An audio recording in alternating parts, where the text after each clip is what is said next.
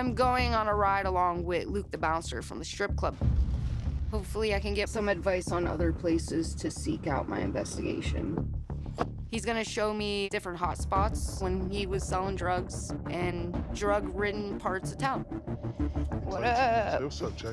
How you doing? I'm all right. You? I'm all right. Ready to ride? Hell yeah, you ready? Yeah. All right, cool.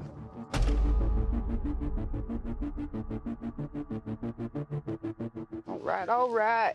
Ready to see some I'm undercover, so everything has to be casual, normal, you know? I have to be cool. And I can't show that I'm involved in something more than just being new around town. I don't know nothing about this area. I'm really hoping that Luke can show me the spots where cartels linger, but I'm gonna have to see what he's willing to share with me to seek out my investigation. Why is everybody's car so jacked up? Because you in Louisville, man. It's high-speed chases and shootouts. Like, for real, man. During the day, you can ride where the you want to ride in Louisville. At nighttime? Yeah, that's what I heard. This is St. Louis. And I ain't gonna point, but these little houses right here to the left, back in the day, you know, open market drug dealing. You know, you stand on all four corners of his block and get your shit whatever off. you want. Yeah, you get whatever you want, sell whatever you want. Like this area right here, this is Portland.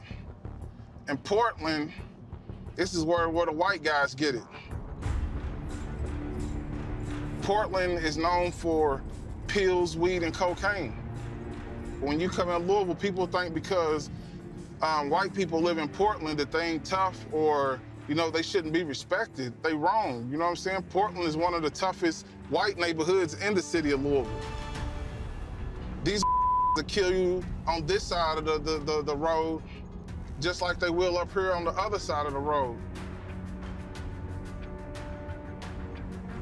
And don't ever forget that. Okay. You know what I'm saying? It's its own space.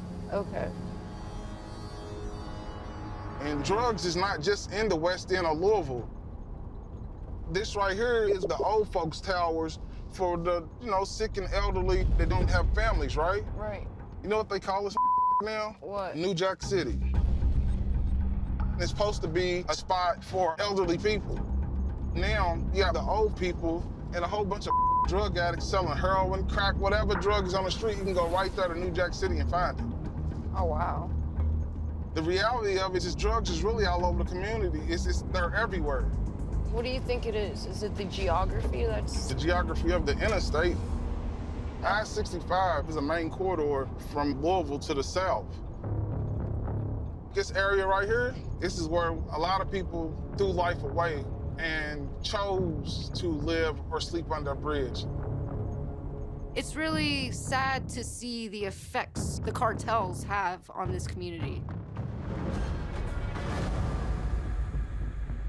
I ain't gonna walk over there with no cameras now, but we can get out if y'all want to. We live in America. This is crazy. Where's the main wire getting it in here? All that is mapped out.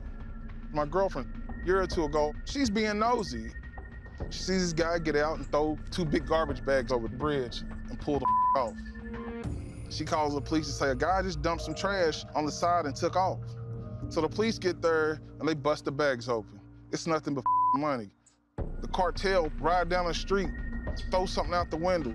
You know that I'm throwing it out beforehand. You pull over like you're being good to the community and you pick up, put in your car and pull the off. What's the reason for that tactic? No hand-to-hand. Being out on the block, that's one of the no-nos that I learned. You don't ever hand somebody something. Police send people out there to watch for that. So if it ain't hand-to-hand, where's the suspicion? This bridge, it's a good location for the drug market, basically. It's a perfect spot for the cartels to drop their packages off. Not only is there a bunch of users, there's also a lot of dealers that make their money under this bridge. Let's get back. Let's bounce. Now I have a lead to follow. I want to get under that bridge and hopefully find out how the cartel's doing business around here.